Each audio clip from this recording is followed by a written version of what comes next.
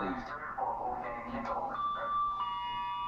So World Cup leader Wolfgang Kindl looking to do what he needs to do to retain that lead.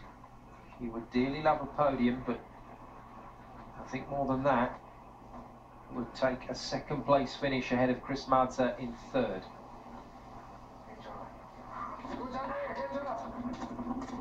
Leader at the moment in the Pan Am Challenge, by the way, is Tucker West. Only Marta can take that away from him now.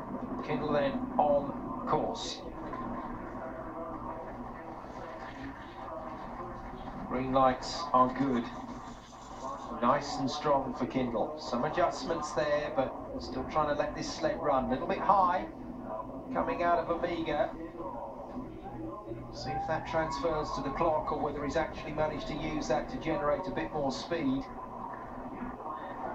And that's good into the top of Labyrinth. He'll take all of this. It's tight. It's going to be very close. Good speed on the gun. Kindl should get this across the line with the lead, and he does. But my goodness me, only by 0.03 of a second.